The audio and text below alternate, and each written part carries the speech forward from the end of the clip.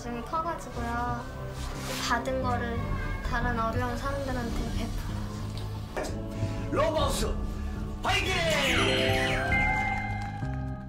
A poor girl who was once praised on TV for taking care of her disabled parents is now a suspected murderer. This mystery has been a talk in Korea and it's just resurfaced. There's new video, rare videos that surface that could be the key to opening up the truth of what happened to Mr. Yoon. If you were taking a mini vacation at the valley, would you really not have noticed your husband or friend drowning? In early 2020, a woman wrote to an investigation program, 그것이 알고 싶다, or unanswered questions. She wanted the show to talk about her unfair treatments from the insurance company after a family tragedy. The woman was named Lee. She was 28 years old back then in 2019, and she claimed that her husband, Mr. Yoon, who was 39 at the time, died of an accidental drowning while they were with their friends having fun at the valley. She was entitled to up to $800,000 of insurance money, but the company denied her claims, and she was claiming that the insurance company was threatening them and this was unfair. They were doing unlawful things. Basically, the insurance company claiming insurance fraud. So it was June 2019 when the couple and their friends decided to go on like a mini vacation to the valleys. This is a really popular getaways that a lot of Koreans go to. You could have Korean barbecue, go swimming, go diving. I mean, it's like a really relaxing place for a lot of people to enjoy. There were 5 other people that joined, so 2 sets of couple and a guy named Joe. All of them minus Mr. Yoon was in their late 20s. So they had about 11-12 years of age difference, and I'll tell you why this is important in a little bit. So they arrived at the valley Sunday 3 p.m., started to eat, and then later on played in the water. It eventually became dark, and the boys, only the men, 3 men, minus one of the guys, decided to go dive in the rocks. This is a picture of exactly where they decided to dive from. One by one dove, including Mr. Yoon. According to Lee, she says that after they all dove, they saw everybody's heads come up and she thought that okay, cool, fine, and then turned around for just a second, only to realize later that Yoon never came out of the water. According to Lee, she never heard or saw Yoon gasping for air or splashing or yelling at all. She says that when they turned around, the water was calm and he was just nowhere to be seen. They did call for help, and it was approximately 30 minutes after Yoon was missing that help arrived. Unfortunately, by then it was too late and Mr. Yoon passed away from drowning. Autopsy also confirmed that he died of drowning and it was ruled as an accident.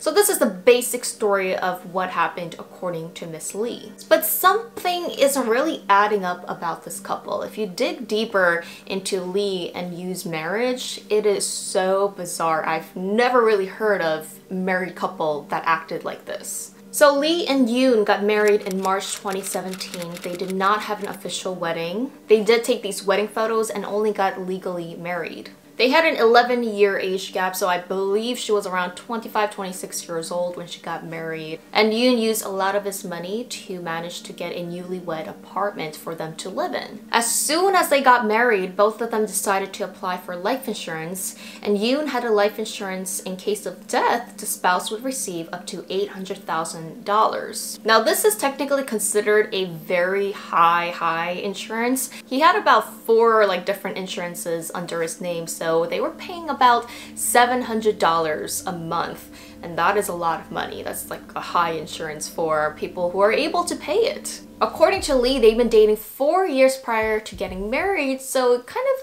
tells you that they were really close to each other. They were really tight. They really loved each other, I think. But the interesting part is they lived apart. So Lee was living in their newlywed home, and Yoon was living in a cheap basement villa. Yoon seemed to support most of their lifestyle, and it was said that he worked at a big corporation job and his salary was $60,000 a year, which is considered pretty good in Korea. But according to Yoon's family and friends, their relationship was very cold, distance and people couldn't comprehend because they lived apart and they never really saw each other. But within just 1 year of marriage, Yoon filed for self-bankruptcy. His account was literally drained in just 1 year. According to Yoon's friends, they claimed that Yoon actually had around $300,000 to $400,000 saved up, and he was actually working since he was very young in his early 20s, so he was better off than most of his friends his age. But his friend was a little bit baffled when Yoon asked him to borrow $500 randomly. I mean, this was a man who made good salary and had a lot of money saved up, so why would he need to borrow money from his friends? If you see these photos, it seems a little uncomfortable. I mean, you could tell the body language, like she's just huddled up. There's a couple of photos with them and you can never tell if they're a real couple or not. They seem more like friends. Even more shockingly, there's text messages between Yoon and Lee. And Yoon texts Lee, "If you get any money, please buy your husband glasses and sneakers. My shoes are ripped. It's a little embarrassing. I sent all my salary this month to so-and-so. I don't have anything. Please just send me $10. I need food and water. I don't have anywhere to borrow money. I'm really hungry." In another incident, he says, "Please help me pay for the electric bills." In another text, he says, "Please send me just 3,000원 or around $3. I just need 1 meal and 1 bottle of water." And you could just see his bank account slowly running out of money and just growing in debt. And it seems like Yoon was literally giving all his salary, all his saved up money to his wife. I mean, this is so weird and something that a lot of people don't understand, because how do you give all of your money to the point where you will have to ask your wife for $3 just for water and food? Here's a recorded conversation between Yoon and Lee. Yoon, in a calm, friendly voice, is wishing his wife Happy New Year's. 여보세요? 새해 복 많이 받아. 새해 복 많이 받아. 어디야? 나 지금 큰 집. 아이고, 신정이라고 큰 점 같구나.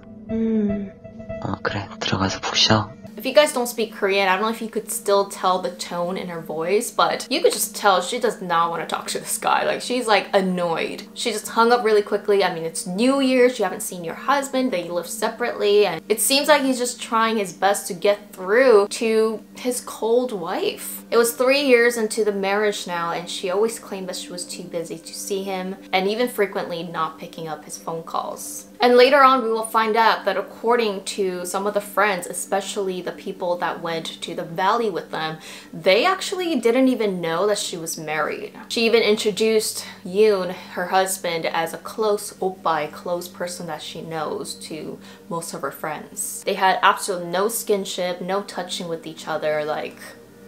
And it was noted that Yoon just had incredible unconditional love for his wife. He just still really loved her no matter what she said, no matter how many times she did not see him. He just really still, I don't know if I should use the word infatuated, or just his patience just never really ran out with her. I know in a way it sounds like too much of a nice guy, but we will get down to the bottom of this in just a little bit. So this is where the crazy mystery begins, so buckle up.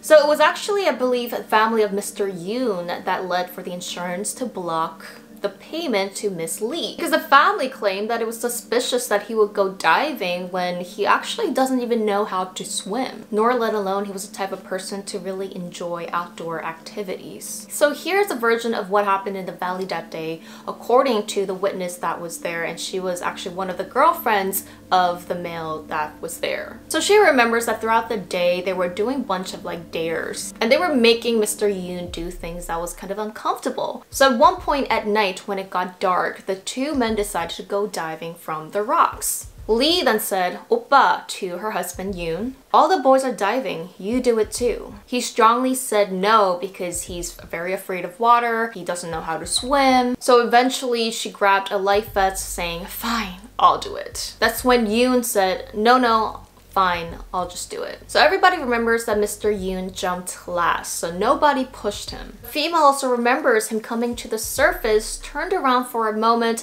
then heard a loud yell, which is a little different than what Lee was claiming, because she claimed that there was silence. She then claims that she saw Joe with a tube trying to swim towards Yoon.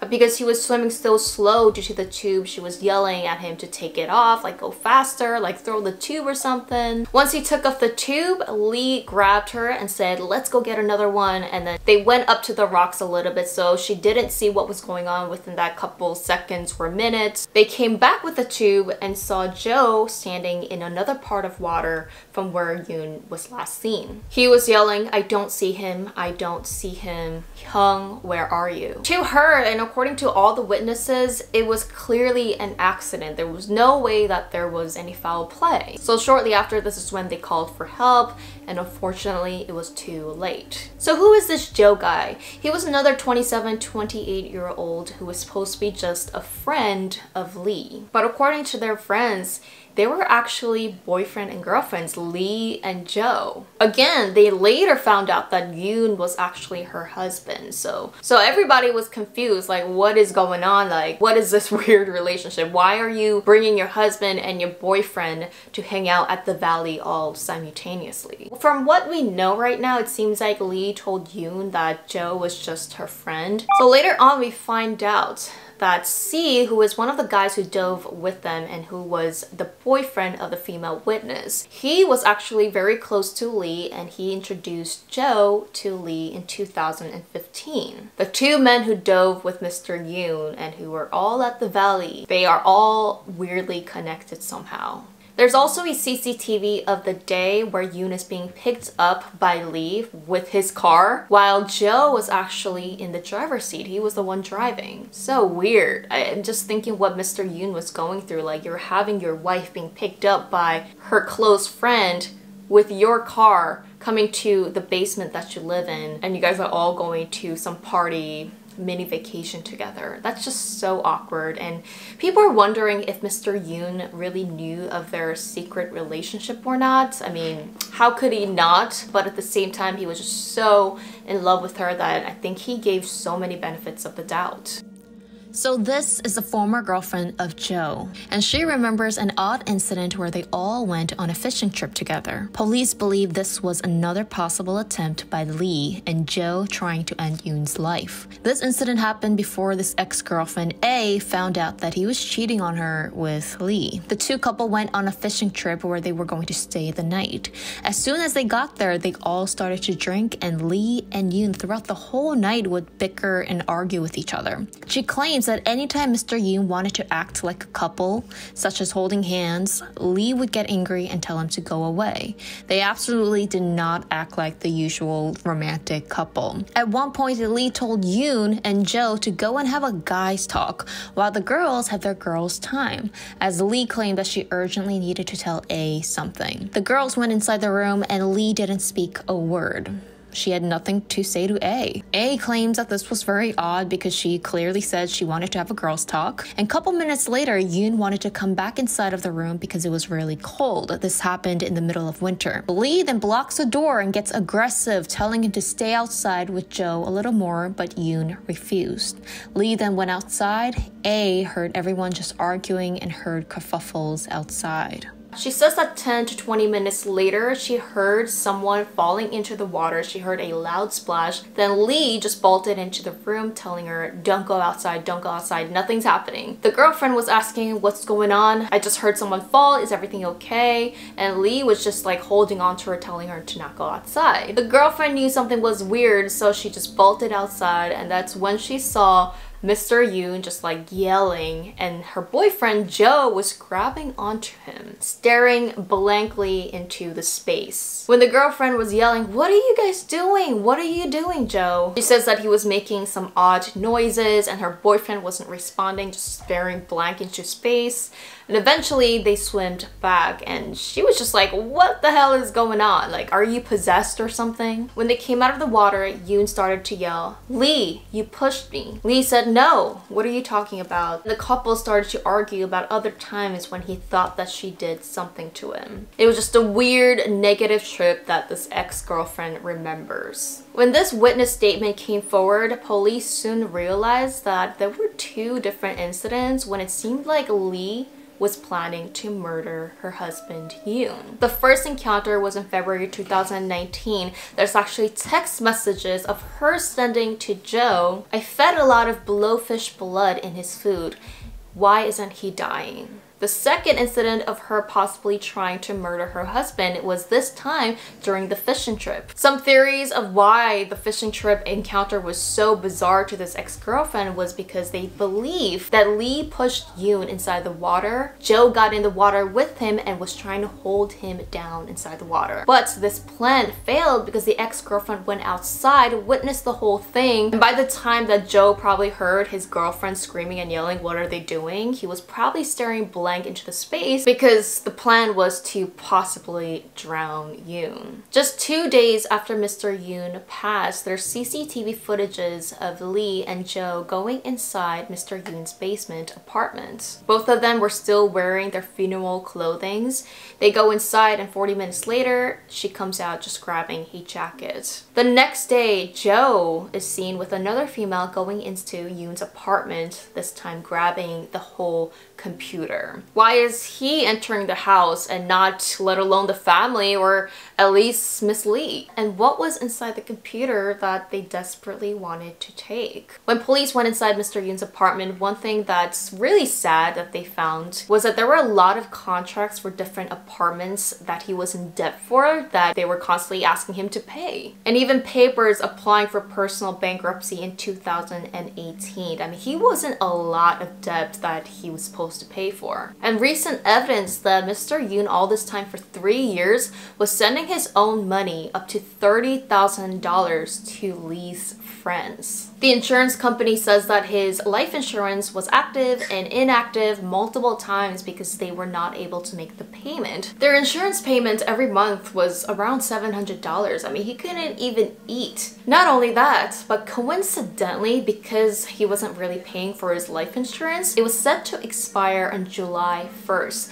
1 day before Mr. Yoon passed away. So finally, 3 years after the incident, there was a new rare videos that was released to the public. And this just tells such a different story of what happened that day and how much fear that Mr. Yoon actually had of water and how the friends were treating Mr. Yoon. In the video, you see 2 men, which is Joe and C. Yes, the 2 men who also dove with Mr. Yoon later, playing around, pulling the victim's tube farther into the deep end. C starts to shake the tube, then it gradually gets rougher and rougher. At one point, the guy is holding on to the tube and you see the victim trying to pull away his hands. He tries to swim away, but then they come back and try to pull his tube again. You also see Mr. Yoon trying to cover his ears like he's terrified. And in the recording, he says, "Let's stop." Joe then says, "No, I won't stop." Mr. Yoon says, "I'll apologize. It's now childish. It's not fun anymore. Please stop." Lee's voice is then heard in the background and she says,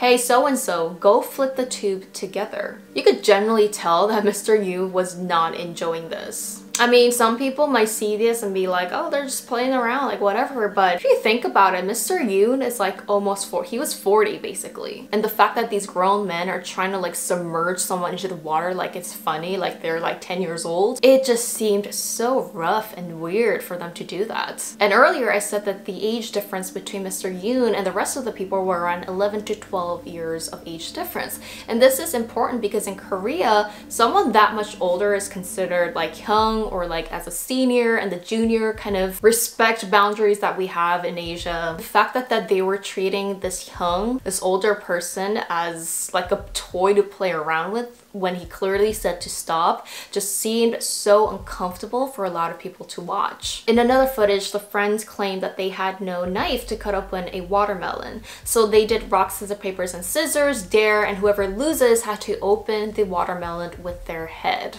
Yeah, cracking a watermelon with your bare head. It seems like Mr. Yoon lost the game and he's seen trying to open it. You could clearly tell that he was in pain and it's not really a funny joke anymore. Then Lee yells, "Oppa, you gotta hit it harder, oh my god." And it seems like they made him do it over and over again until it actually opened and not as a joke. I mean, he was the oldest and they were in their 20s and you could just tell the vibe was just not mixing. I mean, not that you can't hang out with people just because you're 40 and they're in their 20s. Like, you could just tell the personality and who Mr. Yoon was versus all these other people that was there, their personality, their vibes just did not mix, and it was as if they were just silently picking on this poor guy. And maybe they thought that, you know, they could push him around because he was just so nice and he didn't really say no or stuck up for himself. And people believe that because his wife was there and he wanted to show that manly, nice side of him and trying to like appeal to his wife, that he went through with all these dares even if he really didn't want to. It was as if he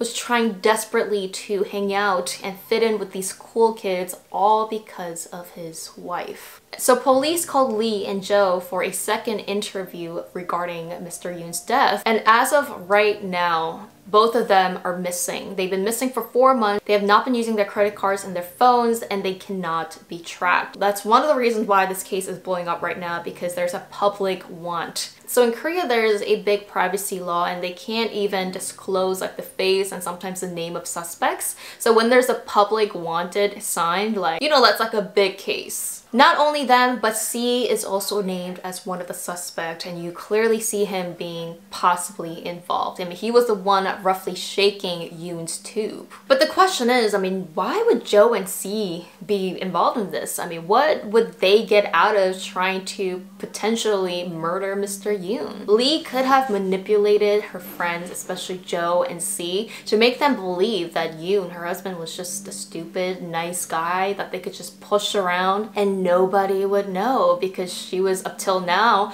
able to get every last piece of penny from Mr. Yoon, and he did everything that she asked for. And shockingly, there's evidences that Yoon sent around $200,000 to Lee's account, where she ended up sending that money to Joe and her other family members' account. This is like getting my blood boiling. Like, I'm just trying to wrap my head around this. Like, what was Mr. Yoon thinking? Like, what was his mind going through? Like, how much did he really love her? In the autopsy, they also actually found foam in his lungs, and according to the professionals, they claim that this happens when the person is gasping for air and taking in water at the same time, a clear indication that he had to be going up and down inside the water and out. So it goes against Lee's claims that it was just absolutely silent, so he had to be yelling and screaming for help and like splashing water. But it is crazy how, especially like the female witness, she says that it just seemed like an accident. And I'm also thinking, if this was really pre-planned, how did they execute this? I mean, they had other witnesses, they had their girlfriends there who, I mean, they really would have to hold the victim down underwater for a long time, and to make it not suspicious for the other people to find out that they're actually holding someone down in the water. So a lot of people are thinking, like, how are they also able to execute this? Before Mr. Yoon passed, he wrote in his phone like a diary of how tired he was with Lee treating him so badly. He wrote, "She probably will never come to my funeral because she's always busy." And at first, before all these claims surfaced, you know, people were claiming that he did this to himself because he was in a lot of debt, and that, you know, he left a note for everyone to read after he passed. But isn't it weird that Miss Lee just never really wanted to see her husband or even really contact him, but only when they're going out to have a mini vacation with their friends, she would invite him? It's just like so weird.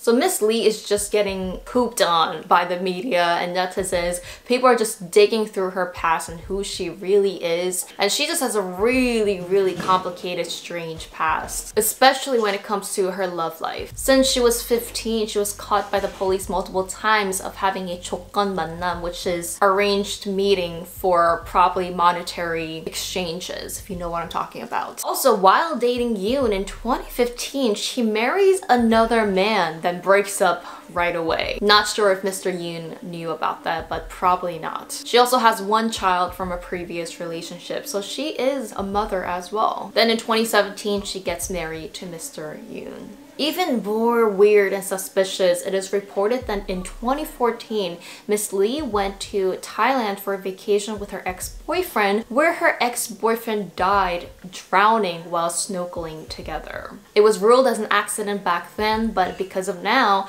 they're re-investigating into this case if Miss Lee actually had something else to do with this. But as of right now, the family of this ex-boyfriend claims that she did not receive any insurance money, so there isn't enough information that she did this out of some kind of benefits. There's also a rumor out there that another ex died in the presence of Miss Lee in a car crash, but this seems to be a rumor so far. The police cannot find any information about this. Even more shockingly, I feel like I said this many times, when Lee was just in the 6th grade, she was actually in a TV program where, you know, it's a TV program where they help poor families reconstruct and build their house for them for free of charge. So Lee actually came from a very poor family and both of her parents were disabled. Back then, she was praised as the girl who was taking care of her disabled parents living in poverty, and people had a lot of sympathy for her. 저도 나중에 커가지고요. 받은 거를 다른 어려운 사람들한테 베풀어요. So ironic, right? Someone that wanted to help other poor people ends up taking money and making other people poor. Some people say that because Lee grew up in a poor family taking care of her disabled parents, somewhere along the way, like her thought process just changed. It seemed like maybe she got so tired of helping out the poor, she didn't want to work for it anymore. She found out ways to manipulate people to get quick money, and that's what it seems like she did. And it seems like for Lee, what drives her is just money. It's like monetary reasons for anything. Maybe she has some kind of a sob story that she told Yoon and other people, and Mr. Yoon just happened to be such a nice giving guy that he really fell for her traps. A lot of people are wondering, like, what do they see in this girl? Like, how seductive does she have to be? You to fall in love with someone and like a girl asking you to help murder your own husband. Like what was the exchange? Was she giving him so much love to Joe that he was just in on this? What was in this girl that she was able to use so many men to get what she wanted? Isn't it really funny, crazy, and so evil how she literally called the biggest show in Korea in order to get her money?